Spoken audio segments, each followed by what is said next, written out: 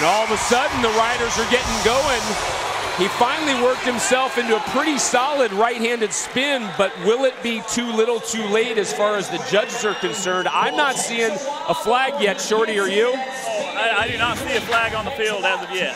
82.5 points. That means Barbosa will move to a tie in the round with Aaron Roy, and just ahead of both Pacheco and Roy for the event.